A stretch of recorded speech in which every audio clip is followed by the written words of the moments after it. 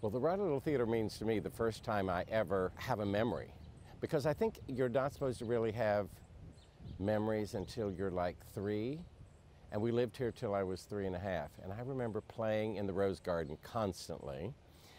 Billy, don't go near the fountain. So, of course, Billy went near the fountain all the time. I was totally wet all the time. And I remember my very first experience of a play. Of course, I didn't know it was a play. You know, I think 20 years later I put it all together, but I remember sitting in a dark room watching a man yell at my mother and pull her hair. Of course, it sounded like at home, but it really was right over there on the stage of the Right Little Theater, and it was Death of a Salesman.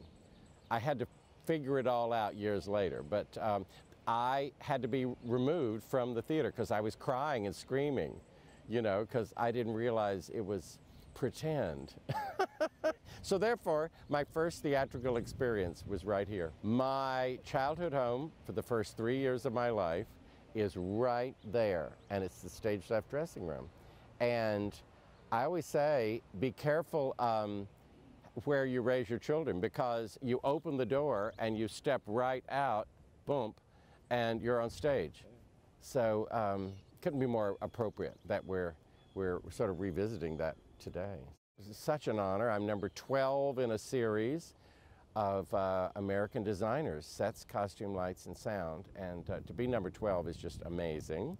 I mean, couldn't be more thrilled. And Bobbi Owen on the faculty at Chapel Hill wrote it. She spent 2 years interviewing me and going through files and, you know, all my collections of sketches. And so it's really sort of the ultimate thorough approach to what it means to be a designer on Broadway and in the world today. The Lost Colony is where my parents met. And they were both Carolina playmakers, but they also met at the Lost Colony. And I've grown up down there every summer of my life.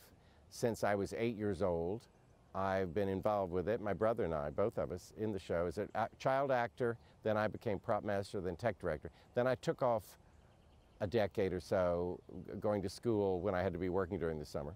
But now I'm back. I've been back. This is my 50th year with the Lost Colony, and I'm currently a production designer. So I was just there 2 days ago and painting scenery and checking everything, and then I'll be back right before opening to make sure you know, I've left color plots and examples and make sure they've all been done. Crazy busy at the moment because sometimes, you know, it's ebb and flow in freelance design, I'm telling you. Well, the flow is flowing, and I've got 4 shows that open out of town, pre-Broadway shows before Christmas, 4 musicals.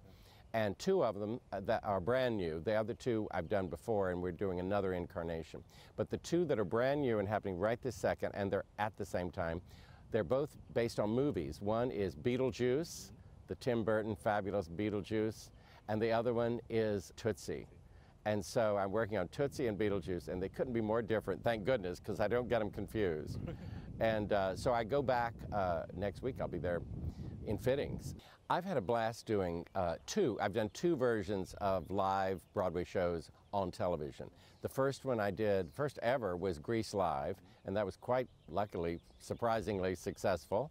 And then I did A Christmas Story Live, and both shot on the sound stages of Warner Brothers out in, where they shot Citizen Kane and My Fair Lady, and I'm going, oh my, you know, I had to pinch myself that I was out there.